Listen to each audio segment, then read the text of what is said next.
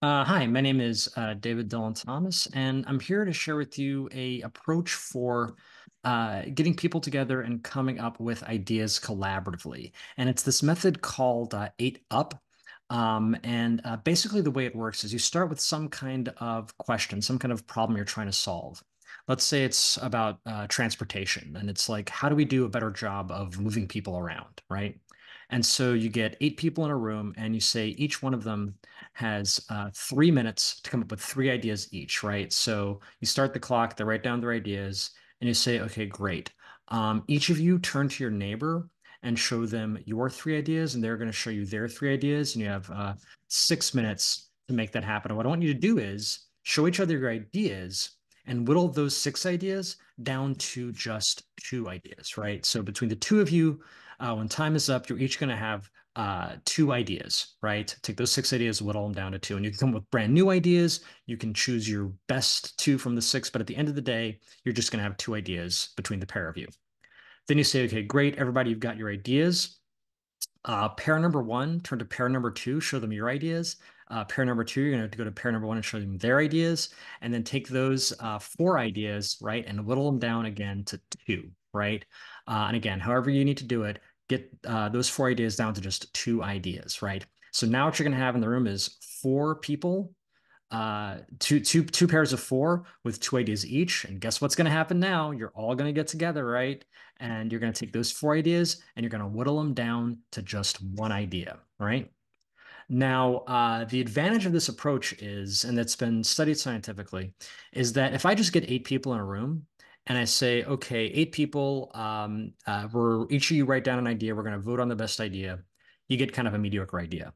Or if I say, hey, okay, each of you, I'm going to lock you in a room, 8 people, and you don't get out until you agree an idea.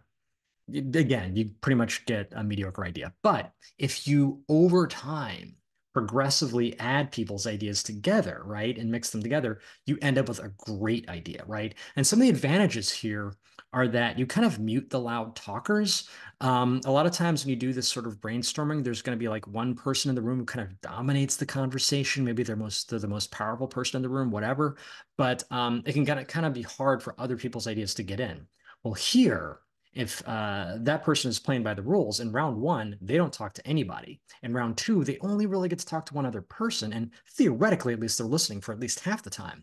And by the time they get a chance to dominate the conversation at the end, everybody else's DNA is already in that final idea. The other nice thing about this is if you're getting all that input and everyone's DNA in one form or another has made it into the final idea, that idea will get a lot more buy-in, right? Because everyone can kind of see a piece of themselves in it, right? So that's a huge advantage. And I will say this approach benefits from what I call both horizontal and vertical diversity. So vertical diversity might be, hey, I want the CEO in the room, but I also want the person where it's their first day on the job, right? Horizontal diversity, we might be talking about different departments. So marketing should be there, IT should be there, design, like all the different legal, all the different pieces of the puzzle should be in the room. And the more diverse that group is, the better the idea is because you're getting input from a lot of different ground truths, a lot of different lived experiences. So that idea becomes more resilient because it's already been kind of tested and forged by this process. And I will say this is literally a $1 million approach. So a while back, Netflix had a contest to try to improve their algorithm. And if you could improve it by, I think it's something like 10%, you would get like $1 million, right? It was called, I think, the Netflix Prize. So the winning team was actually two different teams who saw they each had a piece of the puzzle and then combined their ideas and won.